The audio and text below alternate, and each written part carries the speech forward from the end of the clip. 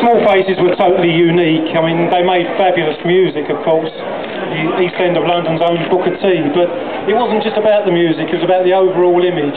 I mean, the band looked almost manufactured, they looked that good, you know, they're all the same height, and they all had accounts in Carnaby Street shops. Most of them are along here, long since gone.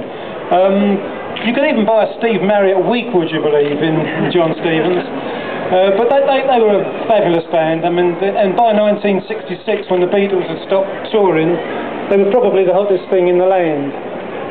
You know, absolutely fantastic. And this tribute, 40 years later, is long overdue.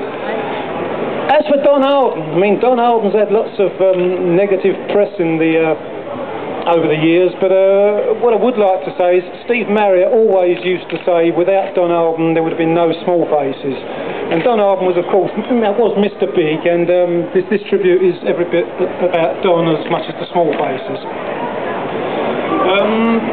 Okay, I'd like to give a few thanks first of all. I mean, Val Weedon MBE down the front here. And Val was the person that instigated this right from day one, and without Val we wouldn't be here today. A round of applause for Val.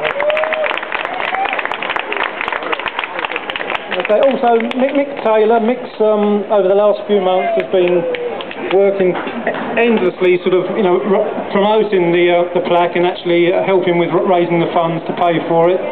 We've also Mick. Okay, we've got Small Faces fan club secretaries Pauline and Fran, both here today. Pauline's down the front.